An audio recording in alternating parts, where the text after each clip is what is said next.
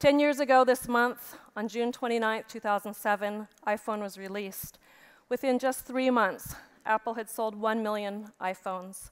Now, a decade later, more than 1.2 billion phones have been sold. How did iPhone come to be? Tonight, 4 members of the original development team will discuss that Apple secret project, which in the past decade has remade the computer industry, changed the business landscape, and become a tool in the hands of more than 1 billion people around the world. This program is part of iPhone 360, led by the Exponential Center here at the museum. And the goal of that is really to do what we do here at the museum, to explore and tell the story of transformational technology and how it's affecting all of our lives, through technology, through business, and through social impact. And in the spirit of that 360 approach, we're telling it from many people's voices, from many perspectives.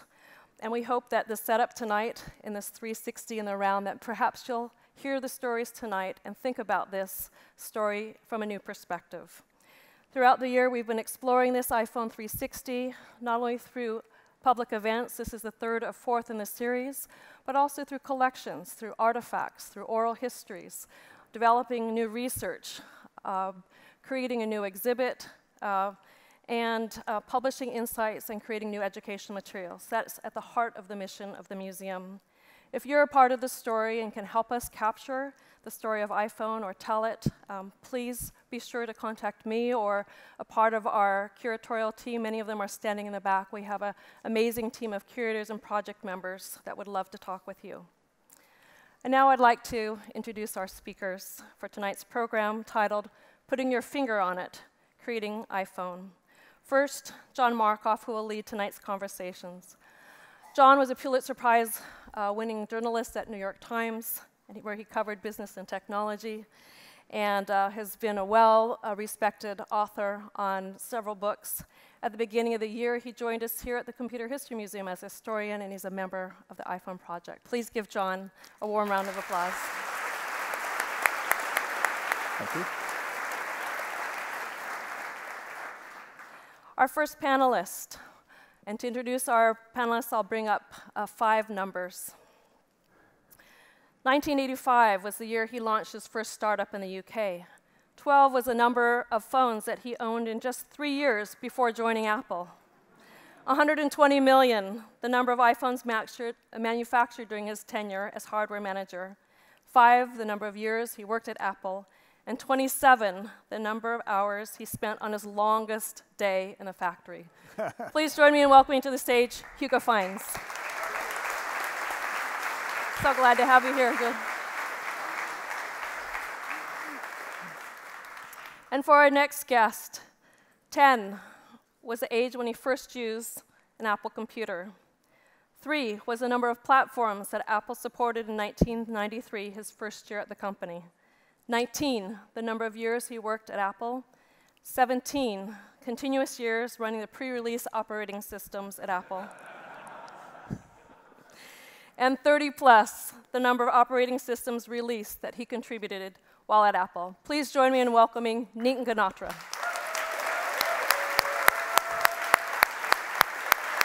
Thank you so much, Nitin. Thank you. And now to round out our panel, 10 was the grade in which he made his first software demonstration. 110, the highest speed in frames per second contacts could scroll on the original iPhone. 16 years at Apple, and 58 seconds, it was less than a minute, 58 seconds, the fastest timecode turnaround during a human interface review. And about 45, the number of amazing teammates he said he was privileged to work with in platform experience. Please join me in welcoming Scott Herz. Thanks, Scott. Hey. In 1991, Mark Weiser, who was then a computer scientist at Xerox Palo Alto Research Center, published an article in Scientific American in which he argued that computing was beginning or was about to disappear into everyday devices, and they would become magic. And for me at that time, it was both an alluring and really foreign idea, because I was just getting used to the last big concept in computing, which was that computers would become personal. The sort of the best example at that point was an idea that had been created by another Xerox computer scientist, Alan Kay, the Dynabook. And the idea was that you would have one computer for one person. And all of a sudden, computers were about to go away. But like the Dynabook, which preceded the first useful portable personal computers, it was about 15 years. And the same thing ended up being true with this idea of ubiquitous computing. It took about 15 years. And I'd sort of like to make the argument that it was the iPod, in which a microprocessor disappeared into a music player, and then the iPhone, in which a phone was blended with a microprocessor and it became magic, were the sort of first two successful examples of this new era of ubiquitous computing that we're deeply into now. So with that in mind, let's explore how it came to be. And I'd like to start by asking you guys about, there's sort of a tale of which I guess I'd call the invasion of the body snatchers, about how this got going. And I'd like to have each of you describe how you came to the iPhone project. How were you recruited in? How did each of you arrive at? Hugo, do you want to start? They had a couple of attempts. In 2004, I came over to the US and interviewed, and they wouldn't tell me what I was working on, which was quite normal.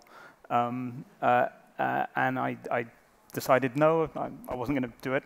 2 years later, they came back and said, it's really cool this time, really cool. But they couldn't tell me what it was until I left my country, left the UK, moved to the US, signed another NDA. And I was very glad I'd done that. But it was. Was that a big deal? Was it? I mean, it was a big deal leaving the country, yeah, and coming and working on a project that I didn't know what it was going to be. I'm pretty sure it wasn't going to be a photocopier, but when you're interviewed a lot of ex-Motorola people, it's like, radio, and, everyone had been talking about phones. They'd been the rumors for years. You were a processor guy at this point. No, I was actually an MP3 player guy, actually, but competing with iPod. So, I had a startup in '98, was acquired by Rio, and, I'd actually met Tony Fadell, I think, in like 2003. Okay. We had a technology meeting about Apple maybe buying some IP from us, and that's how and it was just like, oh, him. Okay.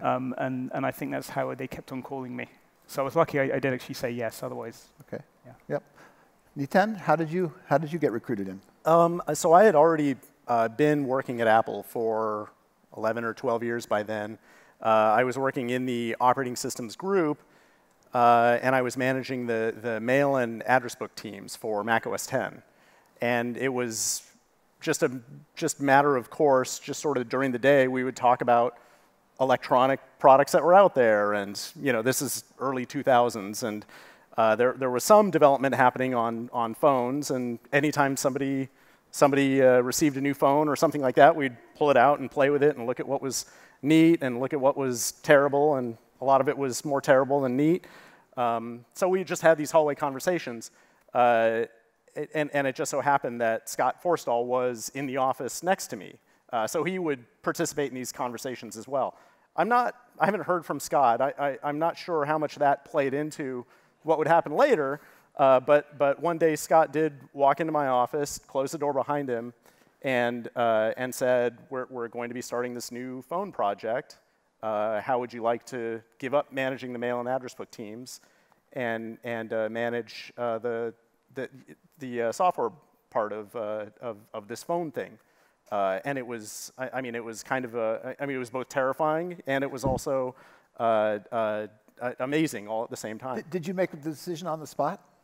Oh, absolutely. Yes. Yes, I made the decision right on the spot. Yeah, it was not. But played it cool, like don't say yes right away. But like. And did you disappear? Is that the right way to describe it?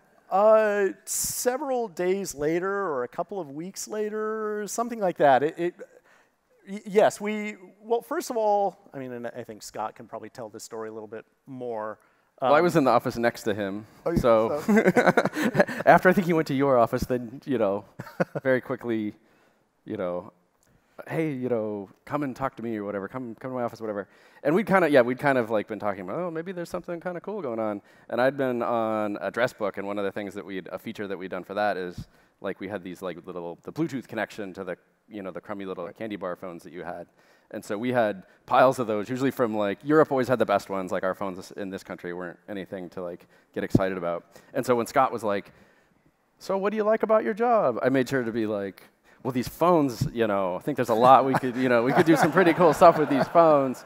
And then it was like, well, maybe you would want to do this. And I was like, absolutely want to do this. Where did you go to? Where did you disappear to? So I think it must have been a week later or something like that. Small number of days later, we moved our offices. Scott and I and two other guys, Greg and Virgil from the mail team as well. We all moved up to the human interface hallway. Yeah. So we were in the sitting across and next to the human interface designers. And what I didn't know before that was that, I mean, obviously they had been working on these projects. They work on lots of stuff, so it's not a big surprise that they're working on more than what we knew about. But lo and behold, they had this, they had this Macintosh that was hooked up to a tablet-like device and a big thick cable between the two, and that was where we saw the first designs. That's where I saw the first designs was on this Macintosh with this prototype tablet. Hooked up to it.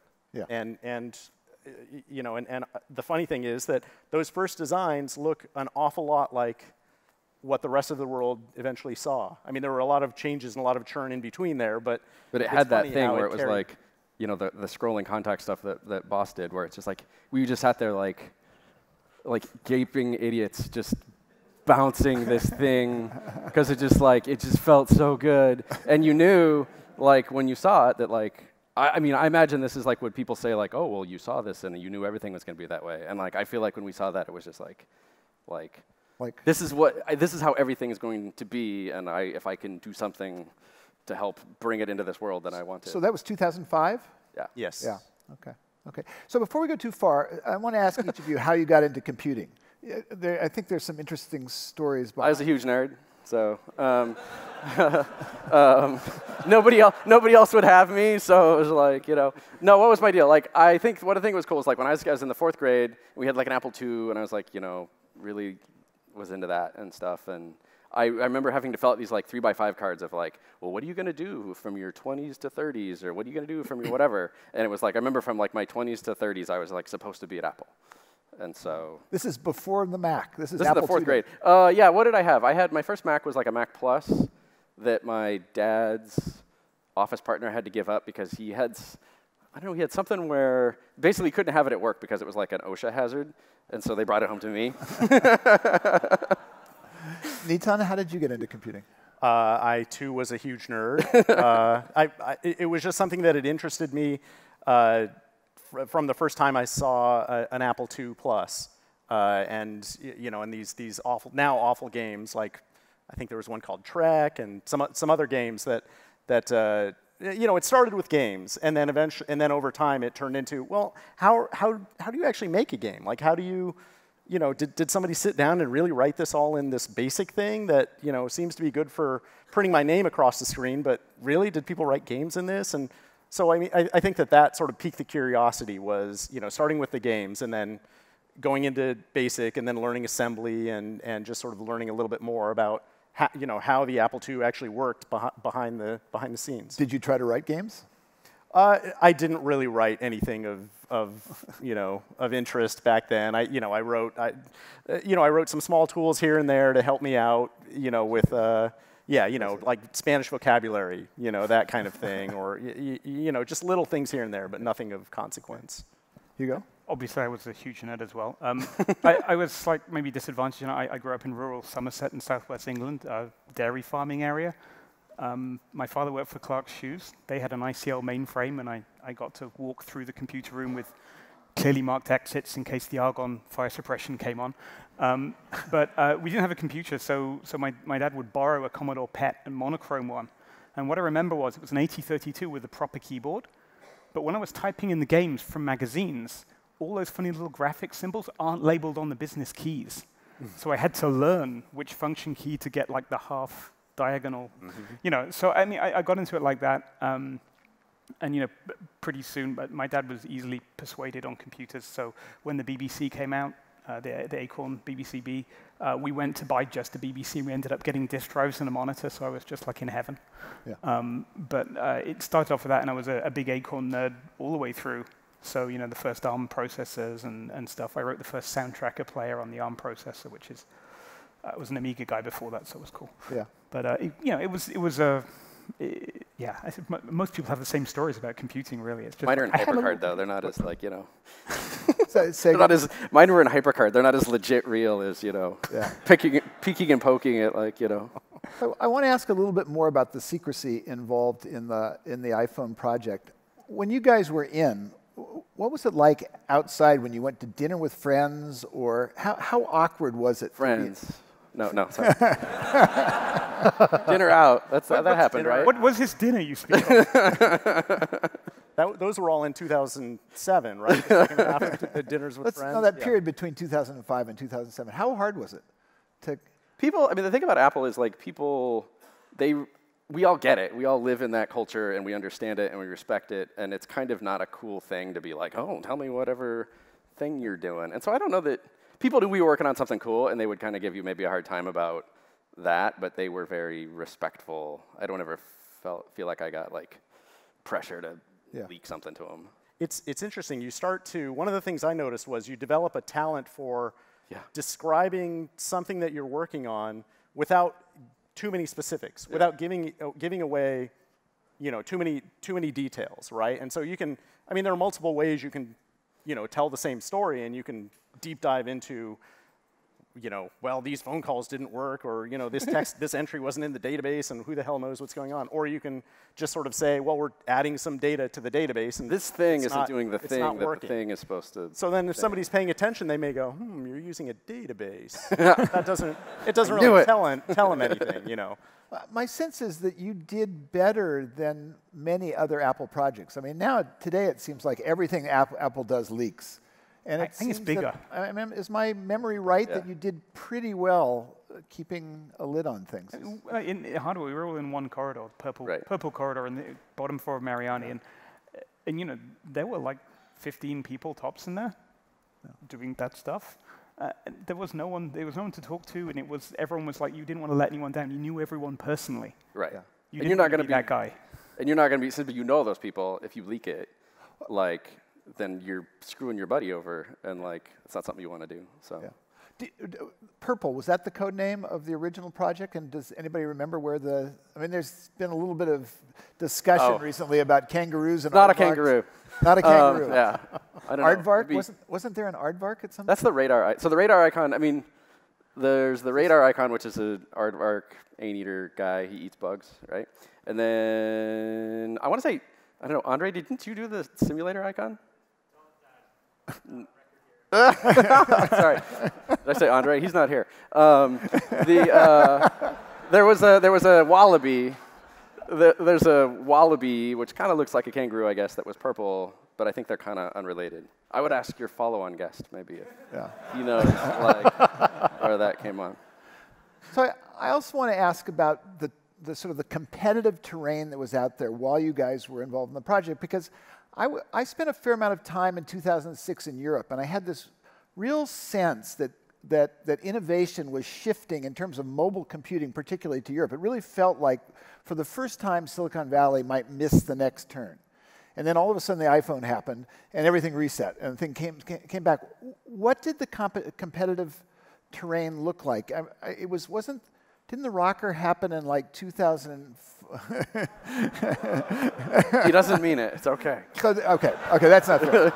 Okay, so there was Palm, there was BlackBerry, there was Symbian, there was some Japanese variety of Japanese things. Did you feel urgency? Did you feel like, you know, if we're slow, somebody's going to come to these ideas first? Not on the hardware point of view. I mean, I'd actually worked on some of the Symbian code back in like '98. I'd been contracting for Symbian. Where actually Dave Tupman, who was my boss at Apple, actually turned out he was like 5 floors above me, and I didn't know him. He was doing hardware at Symbian at the time at Scion. But actually, and I'd been a big phone nerd, as you could see, the number of phones I owned. I used to buy the latest release and go, this is the one, it's going to be, it's awful. Sell it on eBay, buy another one. And I'd been through all the different ones, and you looked at, no one was really pushing the boat out to what was possible. And so when, came in, the specs we were doing, the speed of the processor, the size of the screen, in the hardware team, we didn't really know. We knew it was multi-touch, but the first time I saw pinch to zoom was at the keynote. I didn't get to see it before then. That's just amazing. Amazing. It's like need to know. Does the touch screen work? Yes, we get touch events. Okay, you're done. And there was a lot of stuff there, which was, you looked at that stuff and it was just like, it's obvious that everyone else was just, they had to make so many different variants of phone. There was just like incremental. They were holding stuff back. And Apple had nothing to hold back. It's just like, let's go for it. Yeah. What's the best stuff we can get? Let's add a bit to that and push all the chip vendors a bit harder, and the bit screen vendors and everyone a bit harder, and get this amazing thing. And it was just, Nokia was being incremental. Everyone was being incremental. Yeah. For me, it was more like the gaming world seemed like it was starting to get it quicker than like the phone world did. Yeah. Back in the day, you look like, I think Sony had like a portable out that actually had some kind of like graphics that actually moved at something faster than 10 frames a second or something, right? And you could kind of see that and go like, well, the hardware, it was huge, but like, somebody's able to make something that kind of does this for an hour before it runs out of battery. Like, it gave you some hope that we could pull off something cool. Yeah. That's kind of more like what was happening with consoles. Sorry, with consoles, where like every time a console came out, like Sony would put so much stuff in the PS3, everyone would go, you can't possibly make money on that. There are so many chips in it. And it would work out in the end. But you always had to seriously, not one-up, you had to two-up the last console to be noticed. Yeah. And that's kind of, Anytime. Yeah, I was just going to say that, yeah, you're right, that every single time a new phone came out, for me anyway, I had this hope that, okay, this was actually going to be the phone that I want to use. And they never were, and it was because they were very incremental. Like it's a brand new year, and Sony Ericsson now they have this brand new phone, and last year's was okay, but boy, they've done a year of learning. Let's see what they come out with now. And 1 year later, it's about like what they had released a year Except before. it would have like a special key that did something stupid on the side of it. Yeah. Like, And it was slower than last year's and probably had slightly worse battery life and had this fuzzy screen that allegedly was color. And, it was just bad in all these ways. So it was waiting for disruption. So one of the things I don't get about secrecy, you guys talk about, you were heavily compartmentalized inside is the sense I got. And it just seems to me that would be an impediment to making things interaction, right? Obviously, there was some way around it, but didn't you have to get over the walls to work together? Yeah, we did, and it was an impediment. I think of course it was an impediment, but at the same time there was so much value there as well by having this secret and having it be that let the rest of the world think that. In order to develop a phone, you have to do this incremental thing, right? And that's what the industry looks like. And everybody's going to have effectively a .1, and they're going to take a whole year to come out with that. I think that all served us very well in the end. That nobody knew what was coming, and nobody knew what we were working on. And if anybody had to guess, they would think that it looked probably a lot like the BlackBerries did at that time, or the Trios did at that time. And maybe. If you asked anybody, based on what had already been happening in the phone industry before, they would think that we were going to have a very minor increment on top of the best phone that was there in 2006, right? Because that was the pattern that everybody else was following. Yeah. So why would we have anything better? And so, that all, I think those years of sort of slow development in the phone industry also helped us too. In addition to keeping it secret, it helped us really make a big splash. When Steve Jobs led the development of the Mac team, he basically created esprit de corps by convincing them they were pirates. They even flew a pirate flag at one point. Was there anything? What was the the chemistry that sort of motivated you? Was there anything like piracy or? Do we pillage anything? we pillaged employees from. We pillaged employees. Pillaged a lot of. I would say that's engineers. That was as close as it came. Is like we would go to build. So there's building 2, which is kind of where we were, and then we would wander over to building 3, which is kind of where a lot of other people were, to hang out because we have like friends there and whatever. And then like little like iChat storms would blow through that like those people they're in their they're over here poaching again. Like managers would come out and like Right. I would walk into building 3, and within just a couple of minutes, 2 or 3 managers are coming out and they're asking, who are you talking to? You can't talk to him. We need him. And, because I mean, obviously they knew that the previous 3 conversations I had ended up with, an employee getting yanked and pulled into the private area, into the secret area. Even in hardware, we got some best resources, like be like the best layout engineer. Yeah. We got Doug, and it's like, oh, I'm sorry guys, we got Doug. He's busy. He can't help you anymore. Yeah. So there was tablet computing work going on at Apple, and yet you guys brought a phone to market first. Did you guys think tablet at all? I mean, was there anything to cannibalize?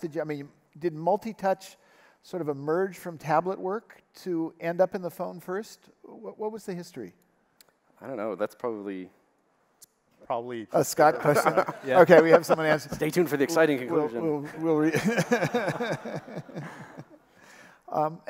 Today it all seems so natural and obvious, but there are things in that interface that I've been told you guys like died over. You talked a little about seeing it first, seeing things scroll and seeing momentum. Yep. Or seeing, pinch, or what were the hardest things to do? And when people look at their phones today, what should they look at and say, this was an innovation? Because now it's just like the air we breathe.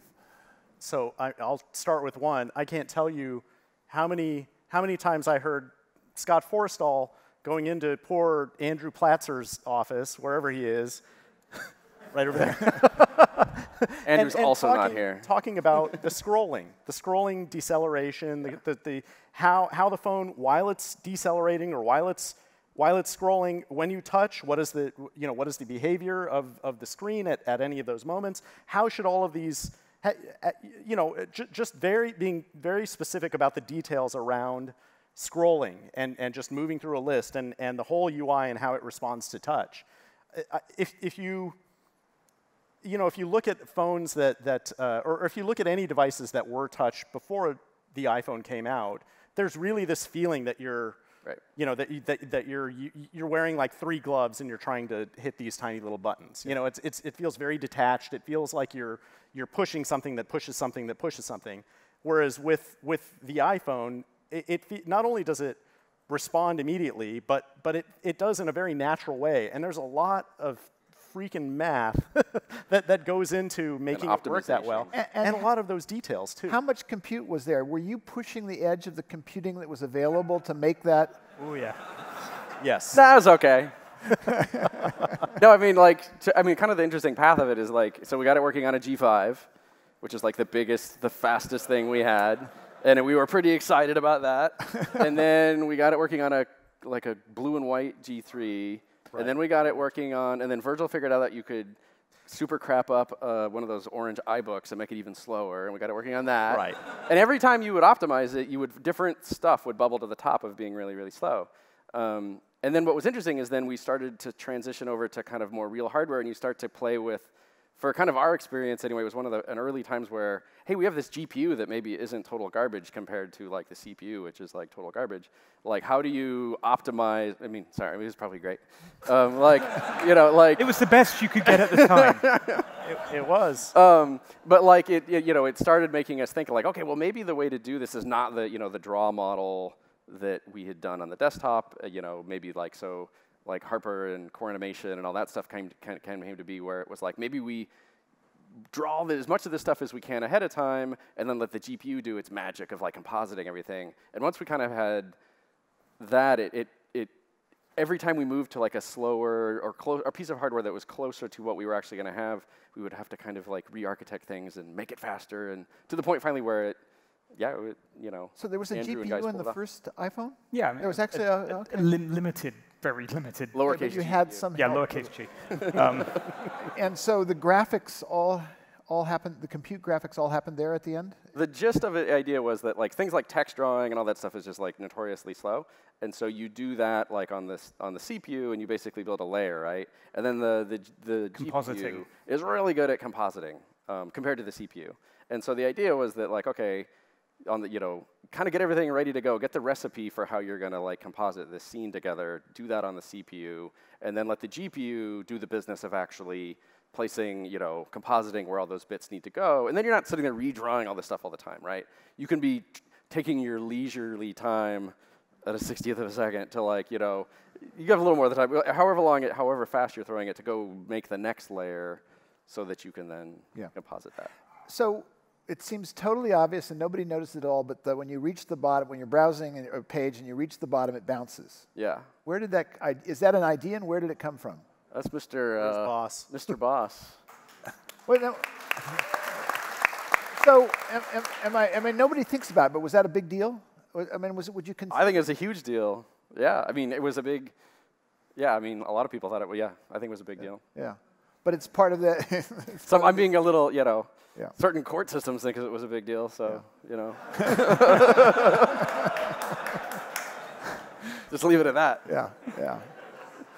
So what's the story of the, did the icons kind of move over from dashboard? What's the story of the, is that?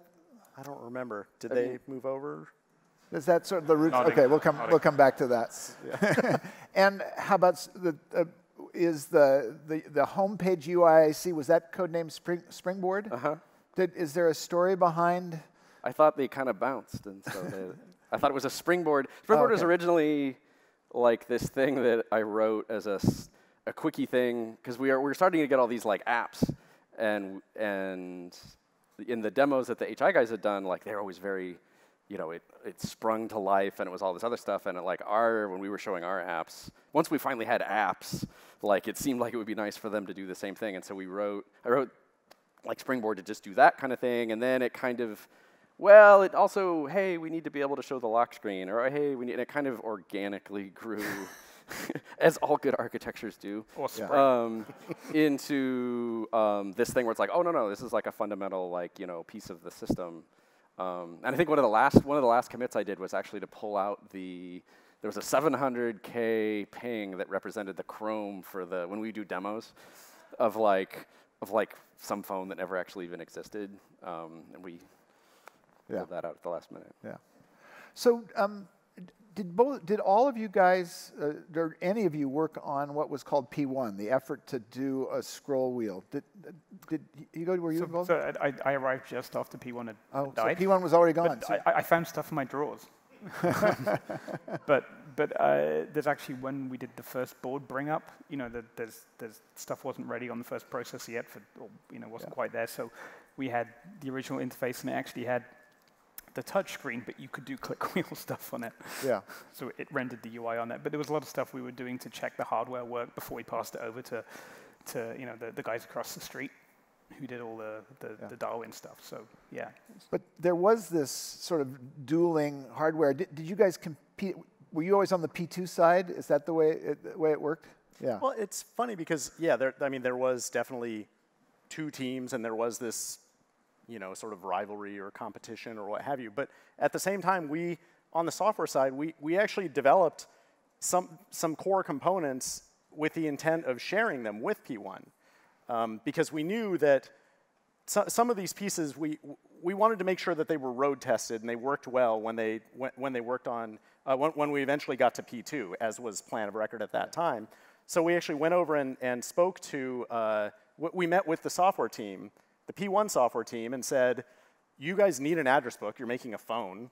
You probably need an address book. We're making one. We're making one that's very memory efficient and very small and compact. And we really want to make sure that as many of our components are working well as up front as possible to kind of front load the work as much as we can, because we know that there's going to continue to be more and more work as we keep going. So let's try to qualify some of these core components early on. And one way we could do that is, if P1 is the first boat that's leaving, then let's get our pieces on that boat and make them ship on P1 first. So anybody who knows about the address book API, And if you wonder why it's in C and what the iOS team was thinking writing that first version in C, it's P1.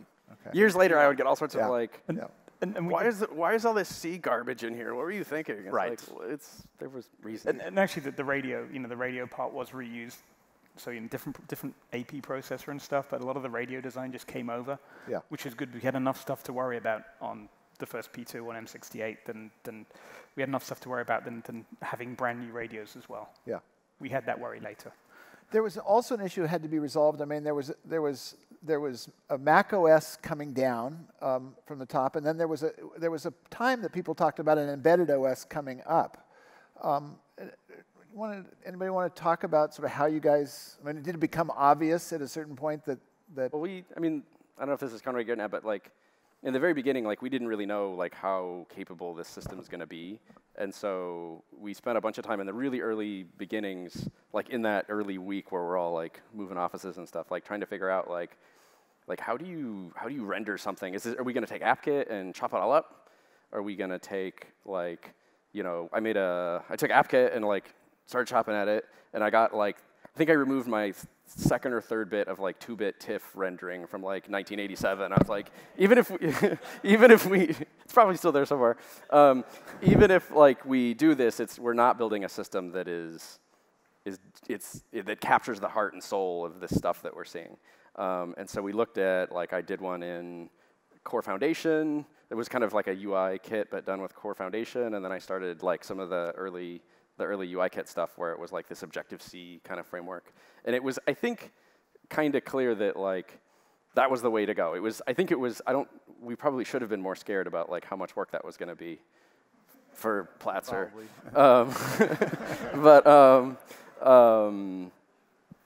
I think that's where we were at from it, is find this nice middle layer and then start building, from like sort of the foundation level up.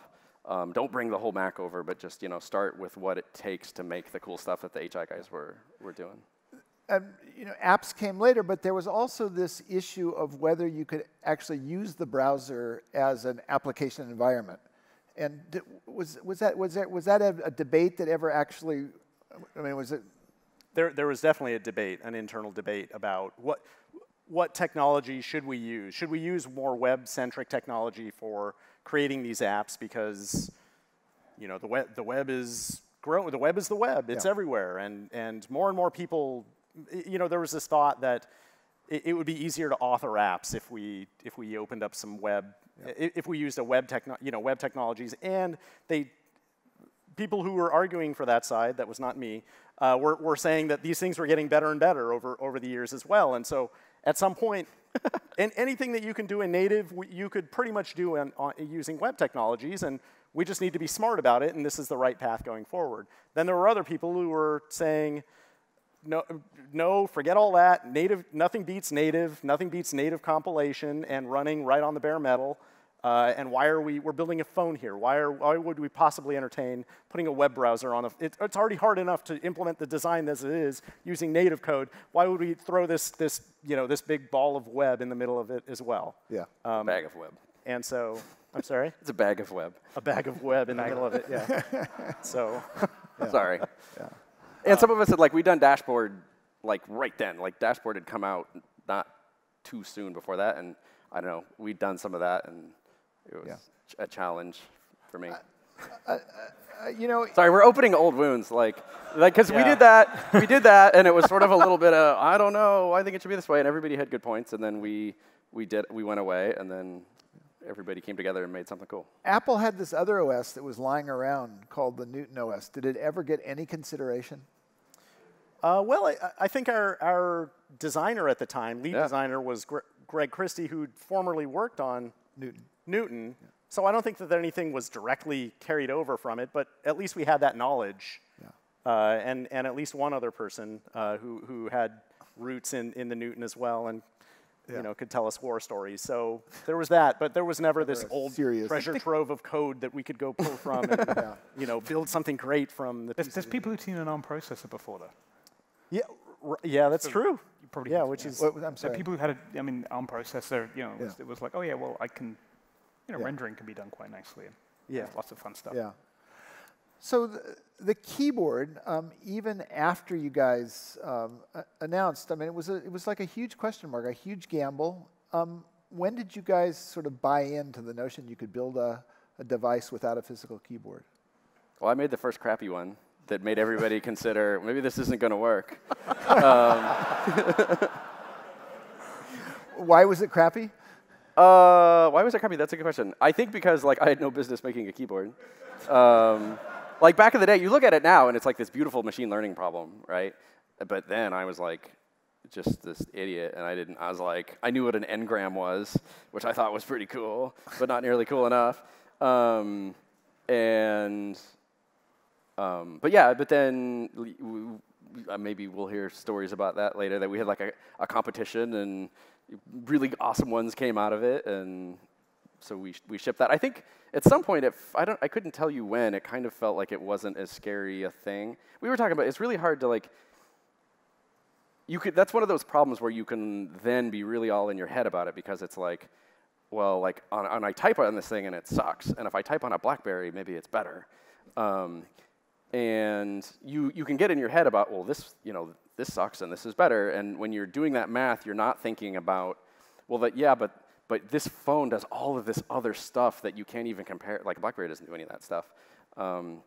You can get kind of like spun up about those kinds of problems and really kind of maybe not notice that, but the overall picture is much, much better.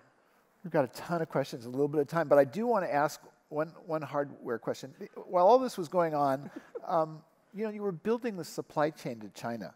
And I mean, was that something that you were deeply involved in, and what was it like trying to set up a manufacturing operation in China? It's one thing, Apple was great at manufacturing already, and they had a lot of the iPod people, the EPMs, EPSs, all the stuff like that. I mean, for us working there, it was actually like all this was done for you. That was the great thing about working. It was like working for a startup with infinite resources, and you got top priority on everything. You needed some new test gear, it arrived the next day. When you design stuff, you got to pick the best chips for the best, make stuff work. Someone else would worry about cost. So it was always amazing. We'd sort of fly to China, and everything was organized. Everything would arrive. Processors would be like hand carried from Korea over, and they'd arrive just as the SMT line started to move, sort of thing.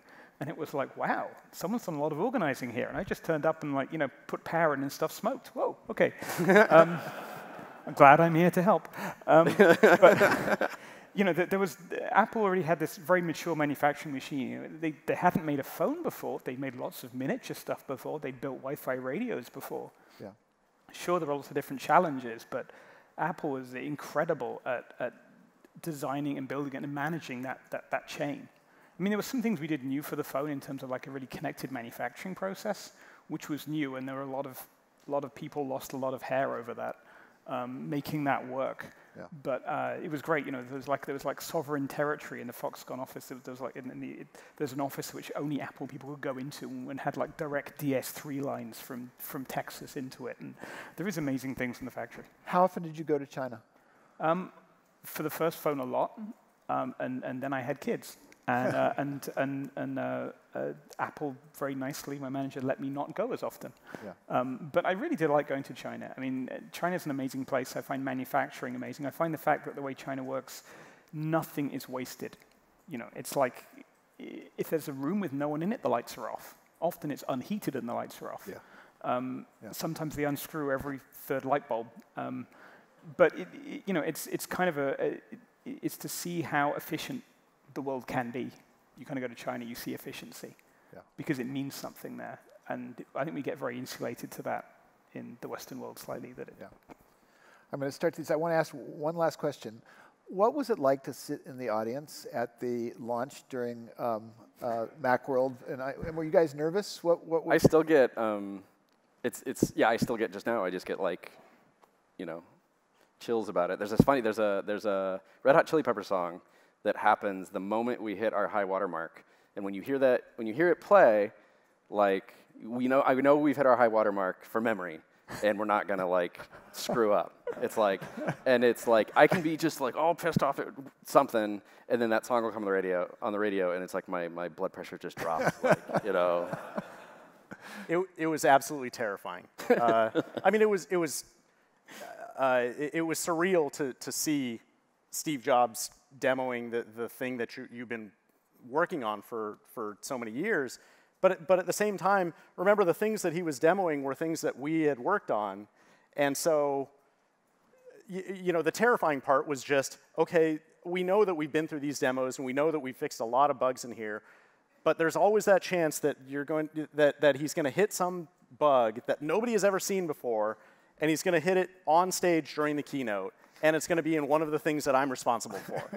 and you know, and so there's no amount of you know, making yourself feel better about that until the actual demo passes by, and you can breathe a little bit. But usually you know, then there's another app that's about to be demoed, or Steve goes into this grand finale at the very end, and you know, and now we're all having heart attacks because he's using 4 different apps and doing 5 different things, and some of it to the script probably. It was a little terrifying. I had a different way.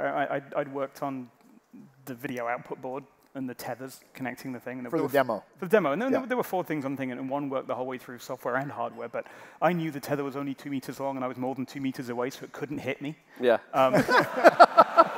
So I was kind of cool with the whole thing. It wasn't a problem.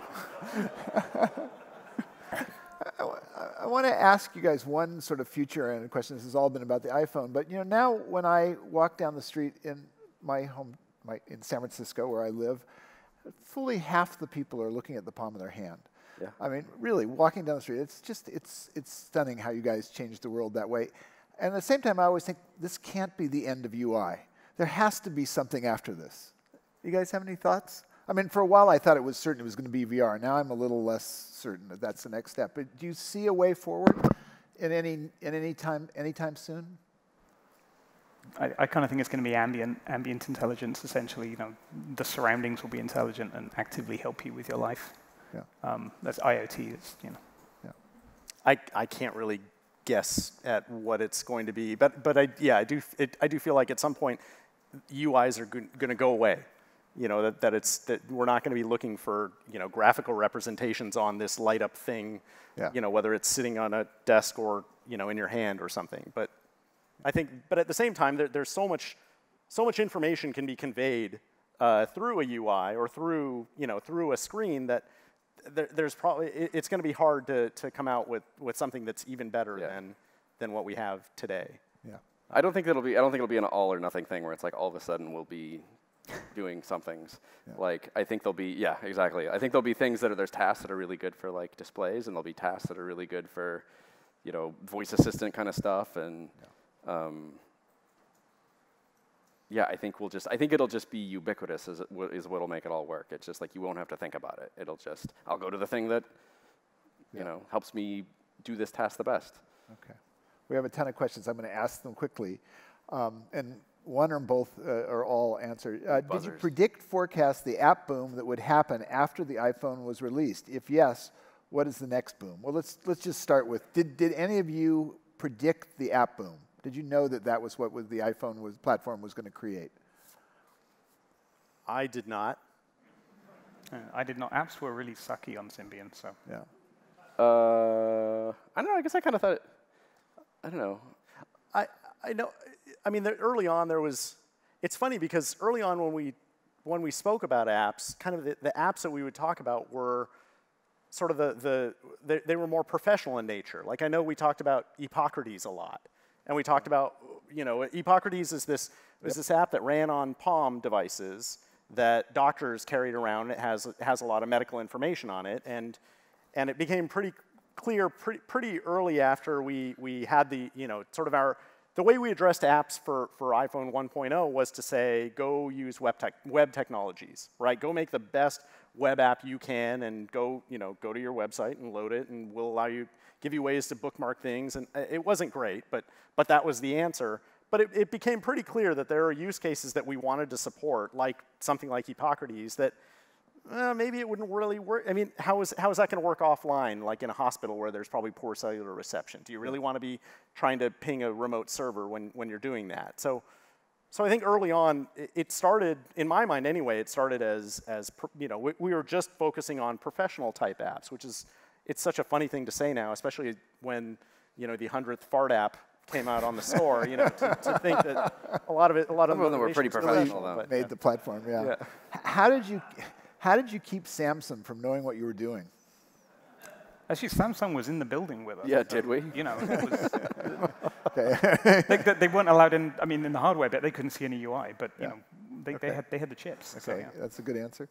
How many hardware prototypes were killed before the first launch of the first iPhone? Ooh, define killed. We got through quite a lot of them, but no one wants to use the old ones. Proto Zero, when like EVT comes out, no one touches the Protos anymore. Technically, I think you're supposed to hit them with hammers and put them in the blue bins. Yeah. Right? Yeah. Have there been has that scroll wheel iPhone prototype P1 gotten out into the public? Are there pictures of it around? It's pretty much not shown up yet, has it? I think a lot of that early stuff like only ever shows up because of somebody's court something, right? I don't know that.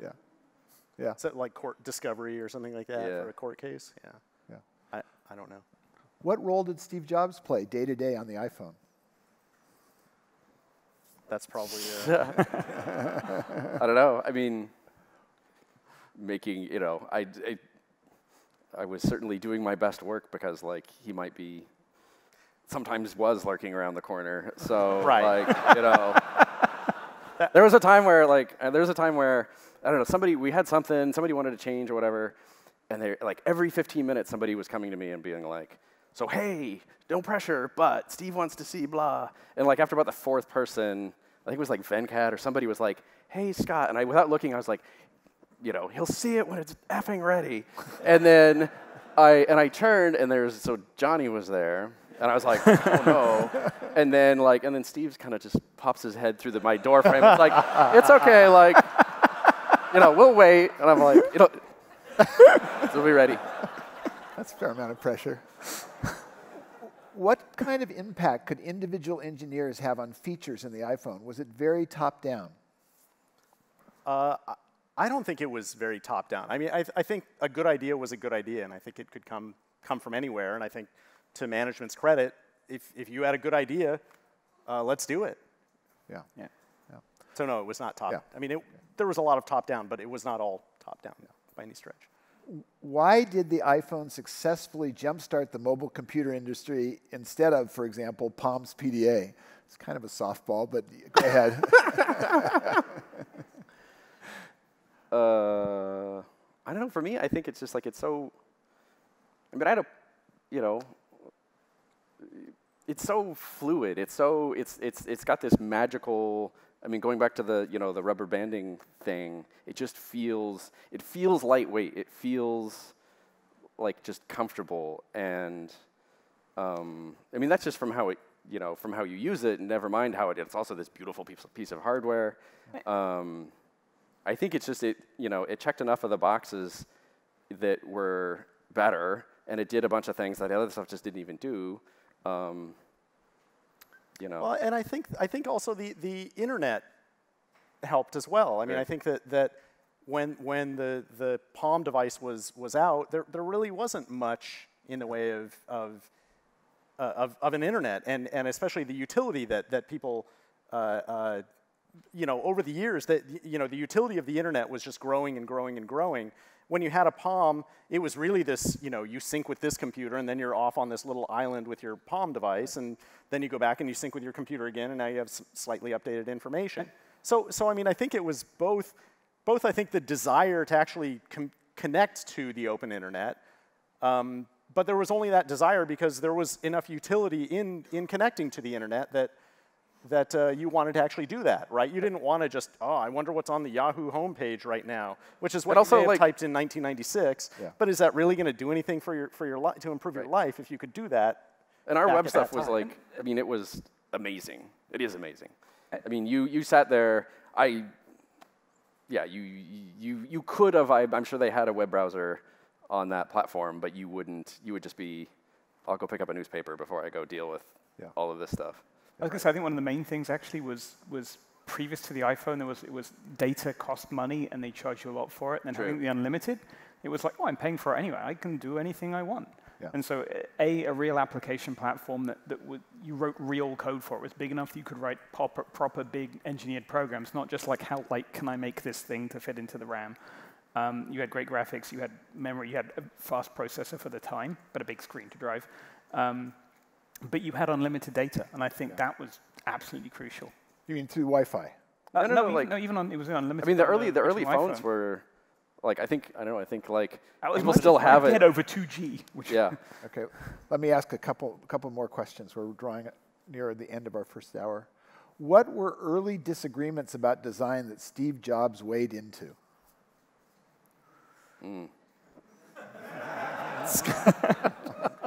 Okay, we'll pass. Sure, there weren't any. Probably went great. Okay, that's a more general one. I'm so glad I have a front row seat for when Scott. Here's tandem questions. If you have to add one feature to the current version of iOS, what would it be? If you have to remove one feature from the current version of iOS, what would it be? I want better text selection. Yeah. I want better. I feel like people seem to be chasing sort of this proness, and I feel like what's missing is just doing sort of fiddly, delicate things. I don't know what that looks like. I don't have an answer, but it's like, I feel like if you made it easier to do some of that stuff, that would be pretty great. Scott talked about interactions with Steve Jobs. Do either of you remember particular interactions with Steve?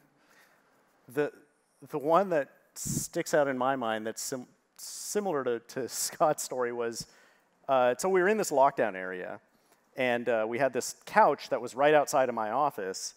And because we were in this lockdown area, it was pretty easy to just talk freely, and it wasn't people were eating or complaining about some bug or talking about how to fix something or what have you. And it wasn't uncommon for people to be sitting there and just chatting while I was in my office, and I'd poke back out and talk, go back in, do a little bit of work, kind of do this thing back and forth. One night, so we're doing this. There are 2 or 3 people sitting on that sofa, and we're just shooting the breeze like we normally do. And all of a sudden, it got really quiet. But I heard the guys on my team who were sitting on the sofa, but they were talking very quietly, and and the way that they were talking was as if they were telling somebody where somebody else was sitting. And to me, it all just struck me as very odd. I had been beavering away on my computer, but I was listening to this, and a couple times I said, "Who is that? They shouldn't be. Anybody who's in this area should know everybody who's in this area. Like, this doesn't make any sense. Why would somebody be asking where? If you're in the lockdown, you should already know where you're going, right? Was kind of my thinking. And so I turn around to come out and say, like, who the hell is, what's going on here? And of course, Steve Jobs is standing there. And I think I did, I think I, actually did say, whoa, before answering what, and then who are you? Obviously. Before walking him down the hall to the person's office who he was looking for, so. Do you have any Steve memories? I didn't have many direct interaction. I mean, there was one request that came through my manager was on the first one. They were thinking, they loved the board. They thought it was really pretty. They wanted, maybe they were going to have it they were going to show the PCB, which was the first time ever to show. And there was a request about moving the CPU a couple of millimeters to the left to make it symmetrical. but it was with proviso of, this is not going to happen really, because I'm sure it's there for a real reason. Yeah. Like the PMU took the other route anyway. but there was a tiny bit of that. And we had a bit of, this wasn't a Steve Jobs bit, on the iPhone 4 when they had the pretty picture of that they did show the PCB and they had the A4 processor, except they'd labeled the PMU because the processor was on the other side of the board. And it was like, it's much bigger than that. But all the engineers were laughing about this. It was a beautifully done photo, though, I'd say. Very nicely photographed. Markoff always does an awesome job of that stuff, where it's like you work on something and then they'll come up with some just amazing, beautiful animation for. I remember the original website that had like for how our sensors work. And I was like, that just looks like the goddamn future. Like, what is going on up there? So a final question. It's a little bit of a softball, but it's at the time, did you think we'd still be using iPhones today? at the time of launch. How confident you were you were creating a platform that was going to be one of the major platforms of modern computing? I thought it was pretty cool. I guess the thing that I've noticed is it feels like the pace of these things is getting faster and faster and faster. So it's like, I don't know, Classic kind of lasted this chunk of time, and then Mac OS 10, and it seems like the next thing kind of comes like faster and faster and faster, and I don't know. Yeah, I'm excited. I don't know what it is. I'm excited for whatever, replaces this thing. I wasn't sure of the iPhone's future. Even despite this big splash and the great reception it received, there are so many stories in technology about either great technology or a really cool product that's just killed for some other reason.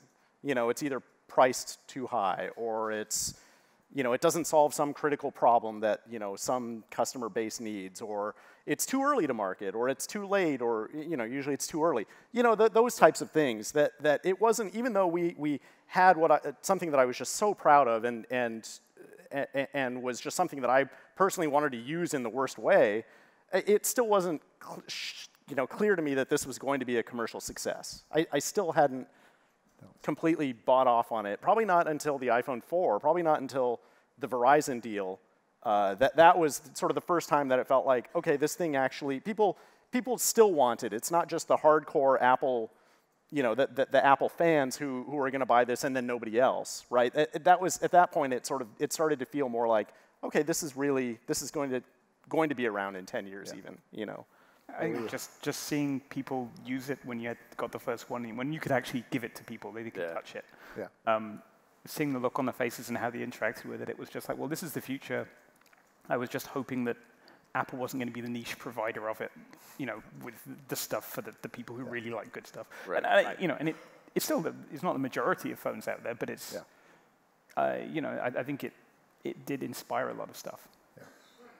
Okay, at this point, we're going to have a short video intermission, but please join me in giving a hand to Hugo and Nitin and Scott.